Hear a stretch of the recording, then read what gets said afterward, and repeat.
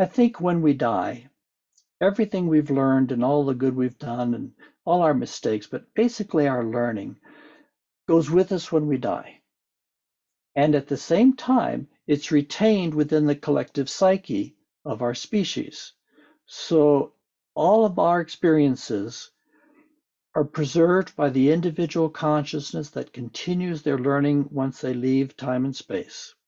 But because they are a member of this species, and because this species has a mind, which is integrating all of the conscious experiences of all of its members, that means all of my experiences and everything I've written about and everything we're talking about here, they're not lost to humanity when I die, but they are literally hardwired into the collective psyche, the collective unconscious. Right?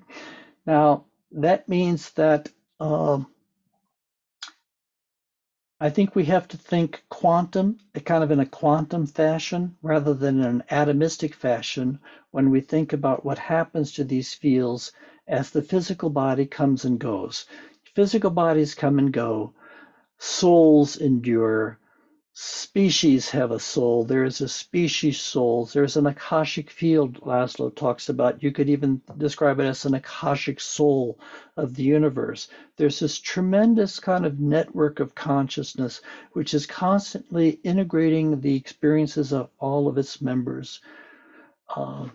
Yeah, so I could imagine any number of variations of what happens to these fields after we are no longer on the scene.